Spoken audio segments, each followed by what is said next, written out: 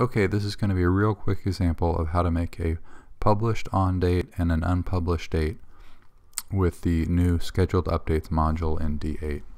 So let's look at what we're going to make. This is a content type where we have the published date and the unpublished date.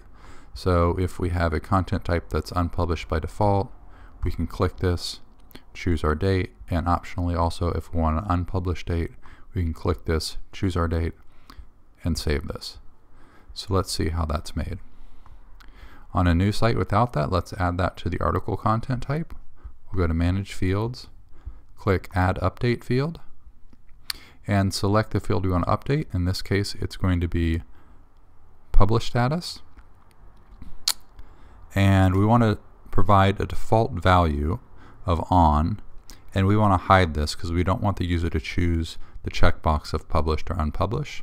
We're going to leave it just on Article, and we're going to make the label Publish Date. Set the limit to 1, so you can only add one update at a time. Save. And now we see we have a published date field here. So let's add an article now. And we can see here at the bottom we have a published date. We can use Manage Fields to move this up to the top or leave it at the bottom how we want it. So the same way we would go back to the Manage Fields for article and add another update field. And again, we're going to target the publish status. And this time the default value will be not published. And again, we're going to hide this. So now we have to choose which field. We are going to create a new field instead of reuse our old field. And we're going to call this the unpublish date. And again, only one update per node. And we can see here at the bottom now we have a published date and an unpublished date.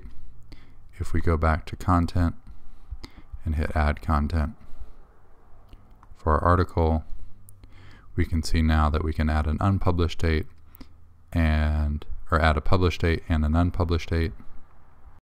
Now let's look at the same example, except this time we're using the Workbench moderation module. You can see at the bottom here when we save it to a particular state, in this case draft, or transition it to needs review. And again, similarly, we just have a publish date, which we can choose, and then a archive date. In this case, this is a particular transition to archive that we would schedule. So let's see how we would set that up. So we now have a content type called moderated content, which is already set up to use Workbench moderation. Go to Manage Fields and click Add Update Field. And this time, instead of choosing Publish, we choose the Moderation State field, which Workbench moderation provides. And we want to choose the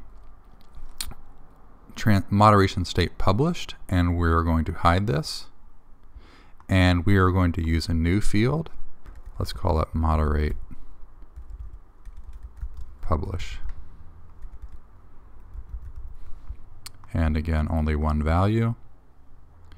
And instead of going back to show the add form, let's just right away add the archive one. Go add update field.